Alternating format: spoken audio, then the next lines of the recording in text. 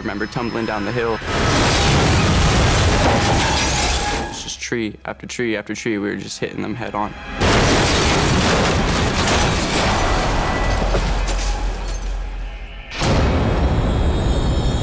I just remember waking up and being in the passenger seat next to my mother. I remember not knowing what to think, looking at my mom and just kind of thinking she was asleep. I didn't think anything more than that, at least not that I remember.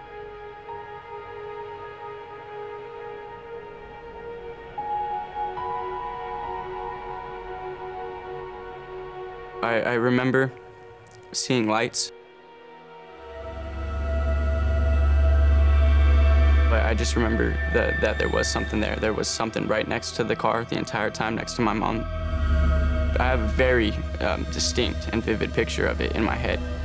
I mean, it was just a light. It was a big light. And then through the back window of the car itself, I could also see the same thing next to the road.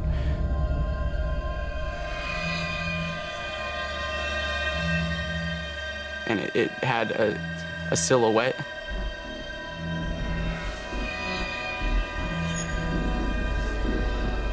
There was no specific features, but I saw a lighted outline of a body.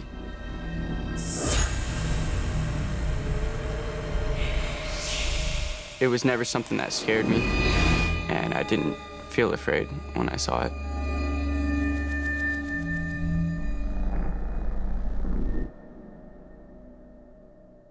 Two weeks later, Brenda and I decided to go to the crash site to see if there was anything else that was left down there behind that were Chris's.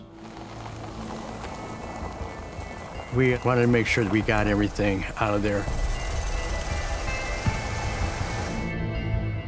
And as I got out of the car, there was a little mile marker that said 16 miles with arrow pointing to Placerville. Then I knew that my sister didn't have a dream, it was a premonition. The number 16 kept popping up.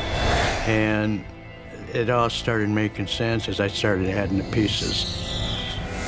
When you put all of the pieces of the puzzle together, you take the dream that my aunt had, the apparition sighting that Deborah Hoyt did see. I just saw that woman on the side of the road. And the lights that I did see around the car. It had to have been an angel. Whether it was God's hand or just a mother looking after her son, I honestly don't know. But it was something. It was something greater than me, greater than anything that I've ever believed. I absolutely think something special happened here. People have asked before, is this some kind of a miracle? Yeah, I think it is a miracle. It's a whole number of series of events that I can't explain, and I don't know. I've often thought about it, I just don't have the answers.